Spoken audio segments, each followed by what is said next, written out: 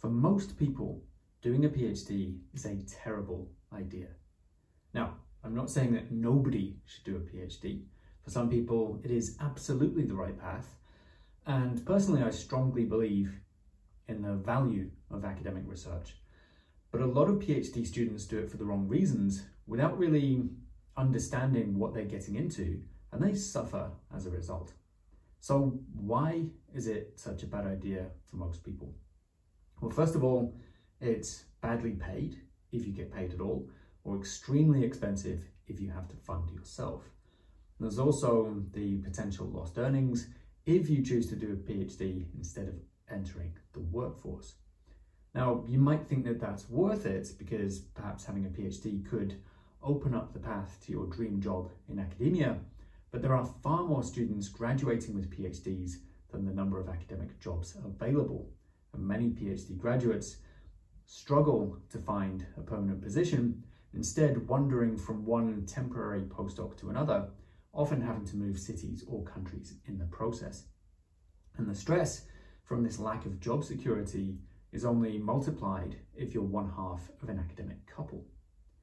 Now, maybe you don't want to be a career academic, but you think that getting a PhD will increase your value to an employer later.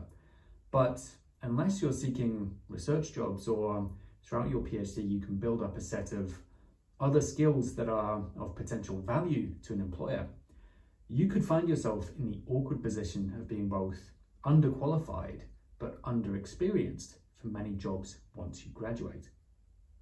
This is, of course, assuming that you do graduate. So in an undergraduate degree, the path to success is quite clear. If you show up to your lectures, if you learn what you're told to learn, and you prepare well for your exams, you'll probably do quite well. In a PhD though, there isn't such a clear path to success, and some PhD programs have really no structure or guidance at all, and many students either give up or, worse, spend years or sometimes decades wrestling with an unfinished thesis. Now, if you're lucky, you'll be able to find a great supervisor and other colleagues to guide you and support you. But if you're unlucky, you'll get a supervisor who ignores you and leaves you to figure everything out yourself.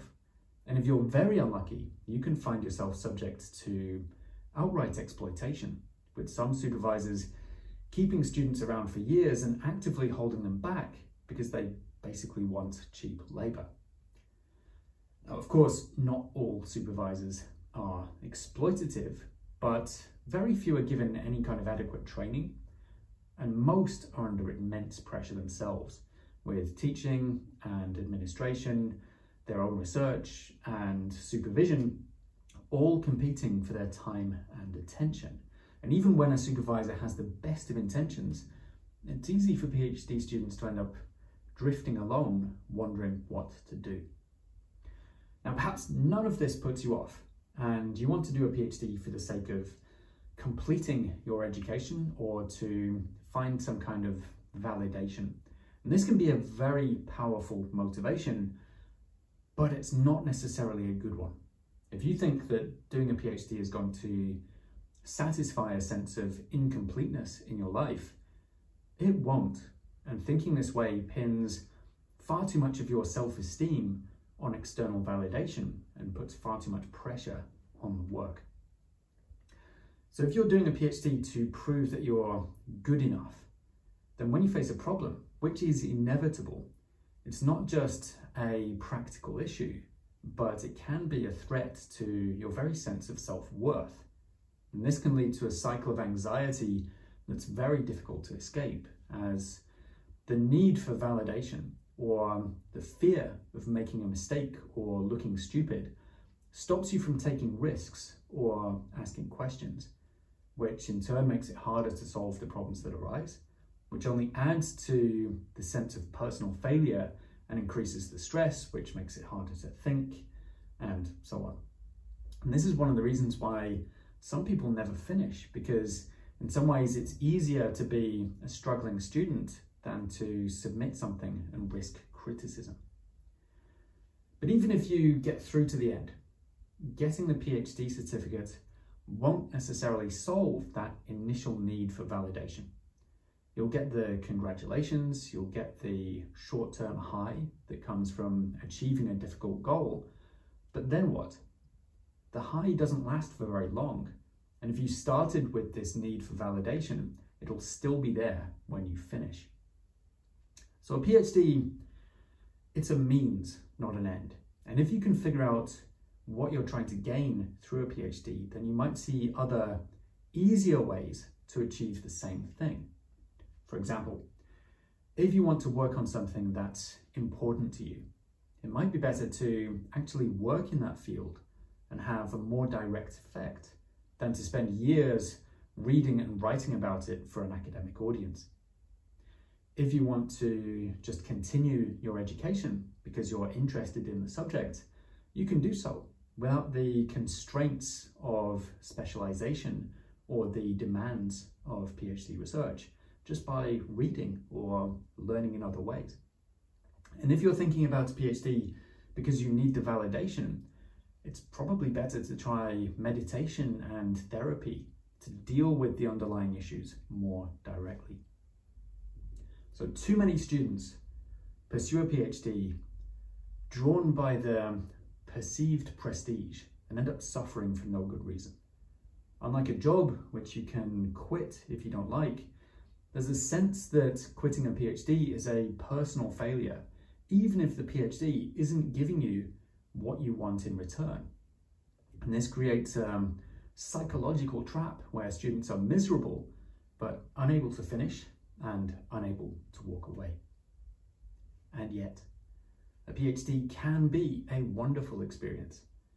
Academia can give you the opportunity and the freedom to work on fascinating projects, to push at the boundaries of knowledge, to challenge yourself and to grow, and to meet and collaborate with and form friendships with incredible people who love what they do. So, who should do a PhD? Now, some people would say that you need passion for the work, but I think this is a bit of an ambiguous phrase. And if you're going to make such a major life decision, it's worth being a bit more specific. So if you're thinking of doing a PhD, I would ask you two questions. First, would you want to do this kind of work, even if you didn't get a certificate at the end of it? In other words, are you intrinsically motivated, or do you just want the external validation? Second question, when you face a difficult problem or some kind of setback, how do you react? Do you get frustrated and disengage? Or do you get a little bit obsessed with trying to solve it? Will you keep trying, giving it your full effort, even if it takes 100 attempts until you succeed? Now, personally, I did a PhD for all the wrong reasons. It was a combination of ego, because some of my friends were doing PhDs and I wanted to be equal to them. It was partly not wanting a 9-to-5 job and partly not knowing what else to do. And I suffered as a result. But I was able to reframe it, change my mindset, and do quite well in the end. So even if you start for the wrong reasons, it can be worth continuing. And if you want to know what changes I made to save my PhD, check out the video linked up here and in the description below. So if you're thinking about applying for a PhD program, ask yourself honestly, why do you want to do it? It can be immensely rewarding, but you have to know what you're getting into, what you want out of it, and whether a particular PhD program or supervisor is right for you, as not all of them are equal. And if you do find the right program and supervisor for you, you need to know how to navigate the difficulties and get the most out of it. So over the next few months, I'm going to be doing a lot more videos on how to do this, how to cope with the challenges of PhD life, how to avoid the common traps, and how to build key skills, and ultimately how to get the most out of your PhD and maybe even enjoy the process. So if you'd like to learn more, hit the subscribe button and the notification bell, and also head over to my website at phd.academy and sign up for the email list so I can let you know about new videos, live events, and all those kind of things.